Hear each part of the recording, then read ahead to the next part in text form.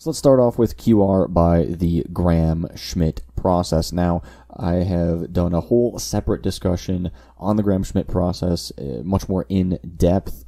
I'll encourage you to reference that if you need a refresher or you need a little bit more information than what I'm going to provide here, because I'm not going to go too in depth with this particular method. But basically, the Gram-Schmidt process takes some square A matrix and produces an orthonormal matrix for us. The way that I introduced it before is it would take some set of vectors and produce an orthonormal set of vectors, but when we group them all into a matrix, it's really easy, just to see how that all works together. But in reality, when we're working with matrices, we're really just working with sets of vectors. You can think of them as sets of vectors, and that's what the Gram-Schmidt process does. Again, it takes some random A matrix and produces an orthonormal matrix, provided it is square. So then all we really need to do to compute a QR matrix decomposition by the Gram-Schmidt process is just find a way of getting our R matrix. And we can do that really simply here with this pretty simple formula right here, where we're going to compute a whole bunch of inner products between our Q matrix once we obtain it and our A matrix. We can slide them into the respective positions of our upper triangular matrix right here, and that is how we compute a QR matrix decomposition with Gram-Schmidt. But let's review the Gram-Schmidt process very quickly. Remember, again, we're dealing with sets of vectors. You can think of this set of X vectors as our A matrix, the set of Y vectors as our Q matrix. With the first column of that A matrix, we're really just normalizing it and setting that equal to the first column of our Q matrix. Then for the second column, we're subtracting off one projection and normalizing. For the third column, we're subtracting off two projections and normalizing, and this is the way we're obtaining our Q matrix. And I want you to recall here that we're using projections here.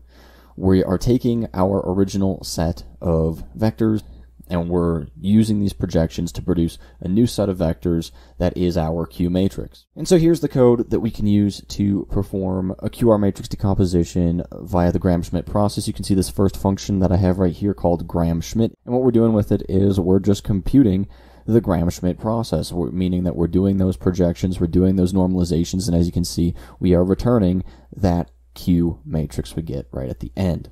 So in the second function here, QRGS, that stands for QR by Gram-Schmidt, we're accepting some A matrix right here, that randomly generated A matrix that I showed you from before. The first thing we're doing is we're getting the shape of that A matrix, which should be square.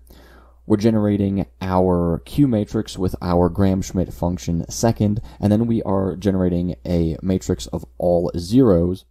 And in these two loops right here, we are computing all the necessary inner products and sliding them into the respective positions from this particular formula right here that I showed you before. More particularly, inside this first loop, we are taking care of the inner products along the diagonal of our R matrix, and then the second loop is taking care of everything above the diagonal. Alright, this is the result that we end up getting. You can see I'm computing a runtime, and we're going to compare the runtimes using each one of these methods right here, but you can see that our R matrix is clearly upper triangular, and we're not going to compute Q transpose by Q or Q by Q transpose, but we can compare it to the results from before using the numpy lin alg QR function, and you can see, comparing each one of these results, that our R matrix is almost identical, except we are differing by a few different minus signs, and that's perfectly okay. So long as the absolute value of each one of these numbers is there, that's what we want. And you can see the same thing for our Q matrix. I'll encourage you to pause it and spot check this if you want to. And again, if you want to audit all the code to make sure that this is actually working and compute A minus QR, you could go ahead and do that, and you'll find that you end up getting the zero matrix back out, so everything's working out all right.